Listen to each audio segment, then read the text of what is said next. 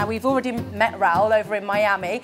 Now, Raul lives in Miami, he works in Miami, but he spends a lot of time in Costa Rica, which is where the pineapples grow, isn't it, Nick? So let's go over to Raul now and find out a little bit more about pineapples. And first of all, Raul, could you tell us a bit more about the plant that a pineapple grows from? Okay. The pineapple is a tropical fruit, and by that we mean that it grows in the tropics. The tropics is that region very near the equator. It has a climate that is very warm, sometimes hot, and it is very humid. It gets a lot of rainfall. The pineapple belongs to the family of plants known as bromeliads.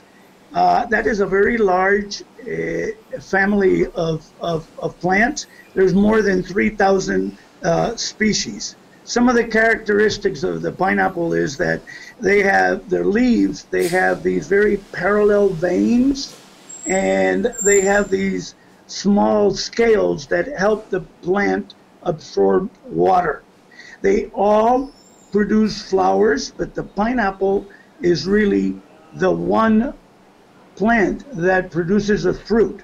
And the way it happens, when the pineapple plant flowers, it produces many, many flowers. It produces like 300 flowers, 200 to 300 flowers that fuse together to form the fruit.